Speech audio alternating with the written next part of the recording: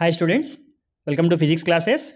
Now we are discussing important 4-mark questions from lesson Laws of Motion Junior Inter Physics.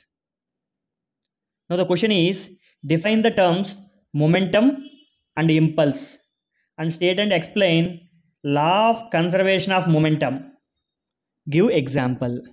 Now define the terms momentum and impulse. Now the momentum is the product of mass and velocity of a body. Product of mass and velocity of a body is called its momentum. Is called its momentum. Momentum is denoted by letter P, equal to mass into velocity. P equal to m into v. Next, impulse. Impulse is the product of average force during the impact.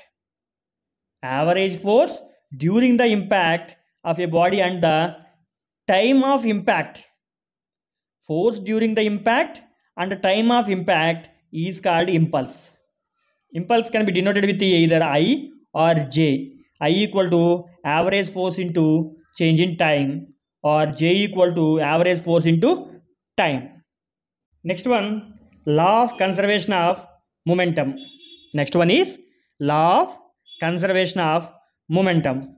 Now law of conservation of momentum means momentum of the body is conserved. See here, when there is no external force acts on a body, when there is no external force acts on a body, total momentum before collision is equal to total momentum after collision. Total momentum before collision equal to total momentum after collision. Now we will see this. Now for example, A and B, two bodies of masses m1, m2 are moving with velocity u1 and u2.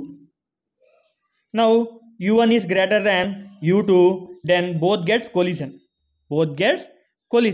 Now after collision, their masses are constant but velocities are changed.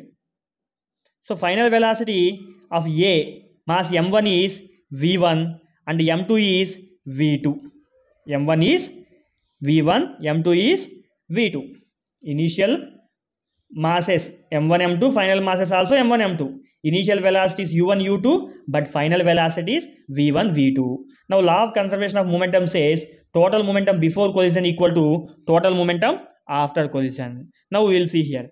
Now according to Newton's third law, every action has equal and opposite reaction.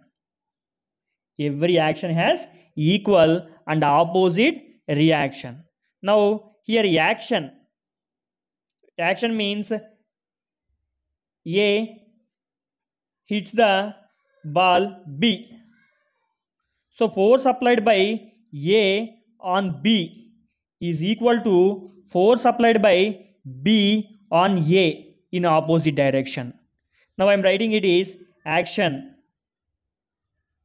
Force applied by A on B equal to change in momentum. So A on B. So force applied by A.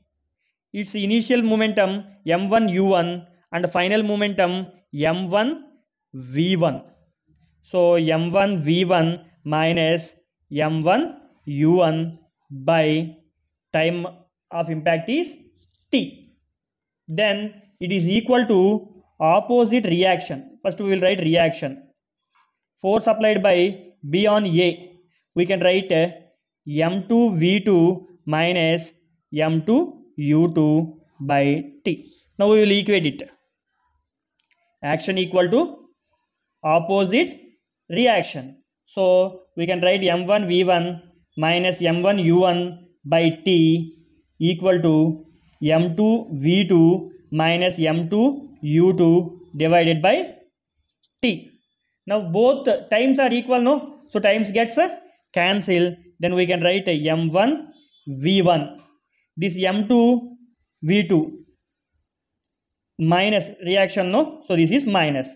So minus if goes inside, minus m2 v2, that is coming to opposite side, becomes plus m2 v2 equal to, here minus into minus becomes plus m2 u2.